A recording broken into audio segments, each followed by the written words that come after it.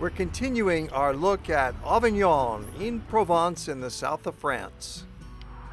We're going to take you into some of the main shopping streets, the main boulevard, little side streets. It's got a variety of old historic lanes as well as some very modern places to see in Avignon.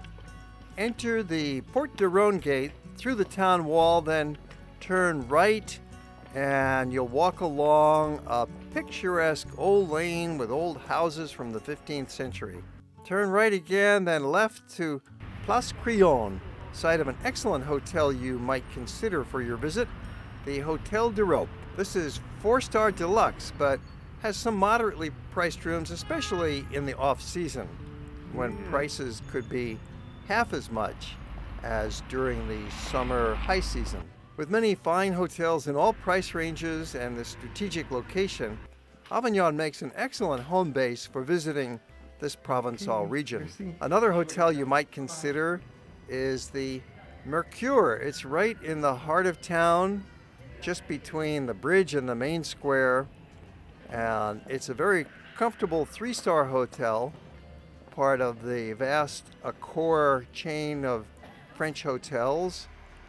And we found it was a very nice place, very clean, very modern, very friendly. A few blocks over you'll find Rue Joseph Vernet, one of the main shopping streets of Avignon. It's got boutiques and galleries. And here's another fine hotel deal. It's the Hotel Mignon.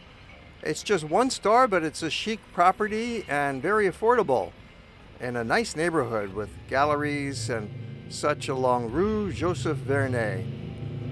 It's quite easy to find the Rue Joseph Vernet because it's just a few blocks to the west of the main shopping street of town, the Rue de la République. And yet, many visitors might simply overlook this because it's not in the main tourist track of the historic monuments of Avignon. So be sure to get over a couple blocks to enjoy this lovely street. At the lower end, it's a little wider. It's got a lane for parking and 1 lane for through traffic. But for the most part, it's only 1 lane with wide sidewalks. Makes it a very pedestrian-friendly neighborhood. The street is named after one of the most famous painters of Avignon, Joseph Vernet, who worked during the 18th century, noted for his seascapes. Now this street is really at its best late in the day and early twilight, when you have that magical combination of street lights, shop fronts busy, people out walking, and lingering twilight in the sky. Travelers are generally busy throughout every day, so don't worry exactly what time to get here, but make it a point to find this street. It's good throughout the day. The shops stay open. Some close in the mid-afternoon for a brief siesta. We're still in the south of Europe, after all. In the morning, it's a lot quieter. So if you're out here at 8 or 9 o'clock in the morning, this main street really has a different character, a different quality than later in the day.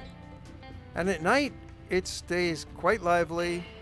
It's a very safe spot. 10 o'clock, even 11 o'clock at night. Of course, the shops will be closed usually by about 8 o'clock, but the restaurants and the cafes and the bars are open. So be sure to pay several visits to this wonderful Rue Joseph Vernet. Be sure to walk a few blocks up and down Rue Saint-Agricole, a classic side street which offers a delightfully similar environment of pleasant shops and leads to the main square of town, the Place de l'Horloge. The map shows you how these lively neighborhoods in the center of Avignon are very close together. You've got those main streets of Vernet and Agricole right next to the Place de l'Horloge. This is one of the most interesting parts of town. The very popular Place de l'Horloge has many cafes all around it and a mix of restaurants that range in quality from simple bistro to fine dining.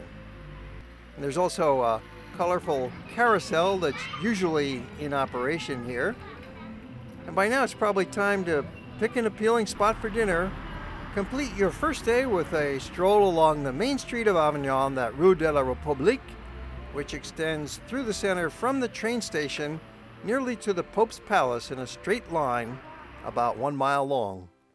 Lined with modern shops and various quality restaurants, it is the town center's busiest street. There are some restaurants and fast food choices along this broad artery, but wait until you get back to the main square, the Place de l'Horloge, before deciding where to dine. Of course, there are other dining places scattered throughout town, a bit less tourist-oriented than those in this main square, but locals eat here too. A perfect meal is the ideal way to end your day.